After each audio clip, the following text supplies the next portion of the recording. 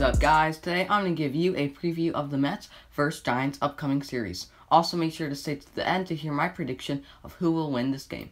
But anyways, let's get right into it. So a lot of this is going to be based off the last time these two teams faced off, which was just about a week ago. So last time these teams played against each other, the Giants won the series 2-1.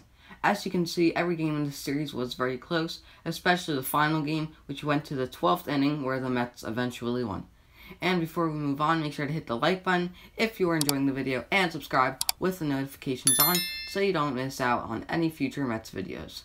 Anyways, if you add up all the points from the 3 games, the score would have been Mets 13 to Giants 12, which is extremely close. And even though the Mets scored more points, they scored 4 of those points in the last inning of the whole series, where they pretty much just got lucky. So overall, I do think the Giants played better and will do better in the upcoming series. And that is why I expect the Giants to win this series 2-1.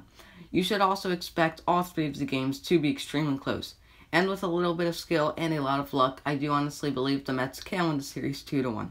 But to sum everything up, I think every game in the series will be extremely close. And I do expect the Giants to win the series 2-1, but I do think it could honestly go either way. But that's it for the video. Make sure to hit that like button and smash the subscribe button for more New York sports content. See you guys in the next video.